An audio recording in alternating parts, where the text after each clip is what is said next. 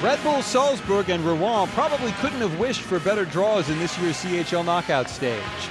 The Austrians have yet to win a two-legged CHL matchup in 4 attempts, while the Dragons are the first French club to progress this far at all. Red Bull crashed out of the CHL against the Storhammer Dragons, as they were then known, in 2015. And in the early going in Rouen, the Omens weren't good as Marc-Andre Tinel beat the goaltender Steve Michalek cleanly from close in. 13:24 into the first period, Rouen out in front. The lead only lasted for about a minute and a half, however, as Peter Hochhoffler with an unorthodox goal. The unintentional chip over the sprawling Matija Pinteric, as Mario Huber passed the puck across to Hochhoffler. And as you'll see from this replay, the puck somehow got into the back of the net, 1-1. And then 47 seconds later, it was 2-1. Lovely pass in front by Bobby Raymond to Christopher Van de Velde.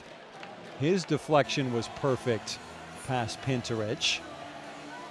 And the 4th place team in the current ABEL League standings had a 2-1 lead, but Rouen at the end of the first period, Nicolas Deschamps, he has been in excellent goal-scoring form in this year's CHL. That's his 5th goal in 3 Champions Hockey League games.